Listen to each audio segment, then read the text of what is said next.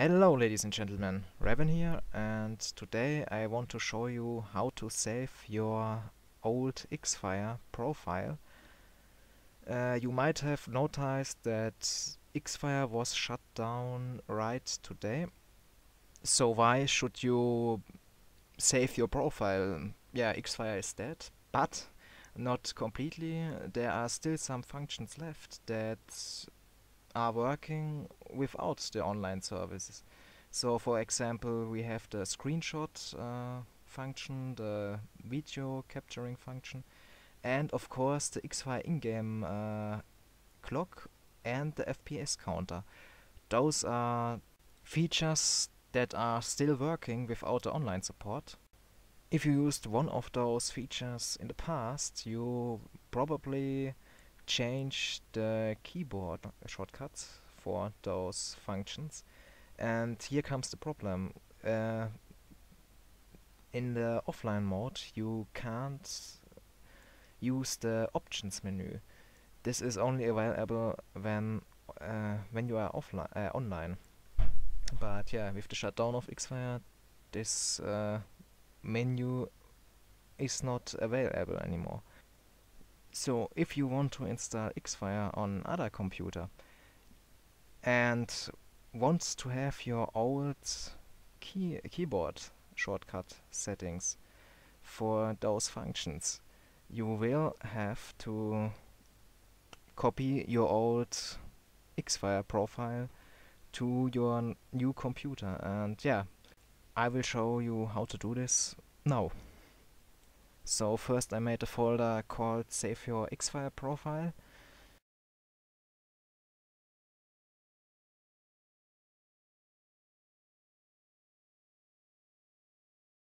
So now you need to go to your Xfire client, go to Files, then make a right click on your game support update, on your last game support update, and go to Open Directory.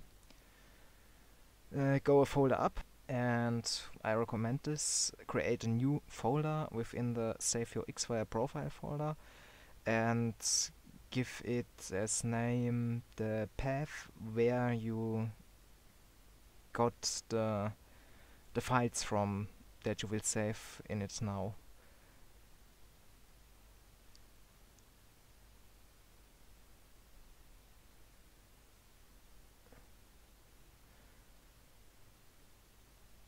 So here in this folder you can just copy all files that are in there. And now comes the second part.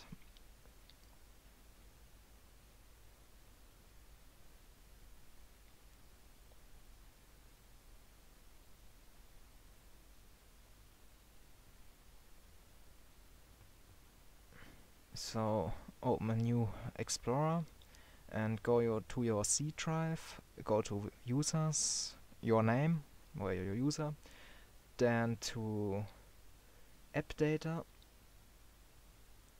roaming, and then to Xfire.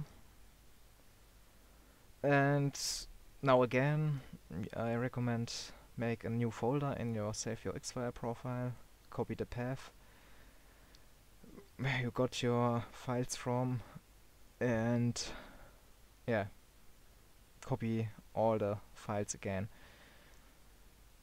So when you install Xfire on your new computer, you now know where to save your old profile. It is important that you copy both of those folders at the place where they should be on your new computer, because if you forget one, Xfire won't recognize your profile.